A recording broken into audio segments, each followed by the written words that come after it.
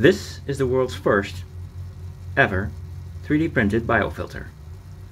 Well, I'd like to think so anyway. I've been waiting for a long time to print one of these. I have two of them currently running, the white box and the blue box. Currently they're supporting a 100-liter sea aquarium with about 6 clownfish. The water values are perfect. It's converting NO2 into NO3 and everybody's alive and healthy. Let me show you how it works. So here I have one in the green, and it consists of several compartments, and it's going from down, over the wall, under the wall, over the wall, under the wall. You can see the holes. So it's going up and down and up and down. And now the exit. Show you how it works. Put on the tab.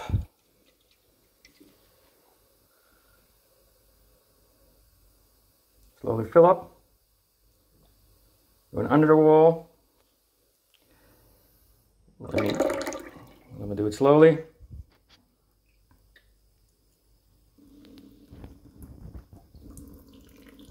Yeah, it's going out the exit now a little bit, but never mind that. See, it's going over the wall, filling the next compartment. There's it going under and going over.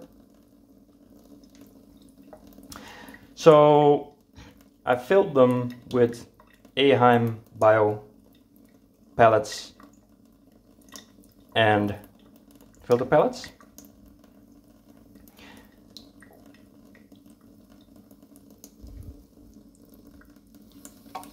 Go a little bit faster and wait for it to come on the other end. So that'll take a little bit. So what a biofilter does is transporting the water through a filter media, preferably with a large surface. Usually you create this large surface by taking a very porous substance, porous material, and the bacteria that convert NO2 into NO3 will be in that porous material or on the large surface. And the trick is to get a lot of air with this material. That's why sea aquariums have an open filter. There, it's coming out the end. Right there. So saltwater aquariums, they need an open filter so a lot of air can get to the filter material. And it's best just to run the water along the filter material as fast as possible. And you want the water to touch as much of the filter material as possible. That's why you need the biofilter to have sections where the water must go down and must come up like a sewing needle, up and down through the filter material. 3D printing is of course absolutely fantastic for this technology because you can completely design it to your specifications. You want large, you want small, you want high, you want low. You can check the water movement, you can adapt your design. It's absolutely fantastic. Now, the NO2 material, the nitrates, let's call it, is very toxic to fish. So the NO2 must be converted to NO3, which is not so toxic. And it all comes in the water by the means of the food that is degraded. So sooner or later, it'll stack up. Now, the biofilter is green. You see a color of green, which lets me to rule number 2 in 3D printing, which is never print your design the first time in the right color you want. So you should have some kind of bulk color where you have a lot of it. And always print your design in your bulk color first. And when you're satisfied with the design, then only choose the right color. Otherwise, the changing of material will take you a lot of time. You run out of your color. And it's just a lot of hassle. So currently I have the green color in some kind of bulk material. And when you're satisfied, then you choose your right colors. So you can always be confident you have a little bit left of the right color you need. That is rule number 2 I devised for 3D printing. There's a rule number 1, of course. There are a lot of rules. Rule number 1, I will talk about in my next video because it's quite appropriate to that design. I'm quite satisfied. This compartment is a little too small.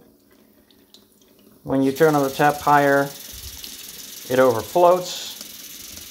So I think it will accommodate my pump speed, but it's a little bit too close. So I want this compartment to be a little bit larger, and it'll make the walls a little bit lower. And one of the big advantages of a biofilter with up and down compartments is that you don't need each compartment to lower your height of your walls, which you would need when you don't have an up and down system. When you only have standing up straight walls, you will need to lower each compartment wall. Otherwise, the water will just flow right over all of the compartment and never reach the filter material that is down on the bottom. Now don't make it too high. You need a lot of air in the water near the filter system, so it should be quite shallow. And what I devised actually is a pumping system that I will talk about in one of my videos, whereby I will have a pump running continuously with the filter water going into this biofilter and putting it back into the sump. So I have a continuous flow in the sump running around the biofilter, and I will have a separate flow transferring the water from the sump to the aquarium with a pulsating pump system. And the advantage of that is that you don't need a hole in the bottom of your aquarium. And the advantage of that is that you don't need to make a special aquarium with holes in the bottoms and compartments and difficult sealing. But I will talk about that later. But currently I'm quite happy with this biofilter. So with that, this was Print the World. Copy and improve if you can.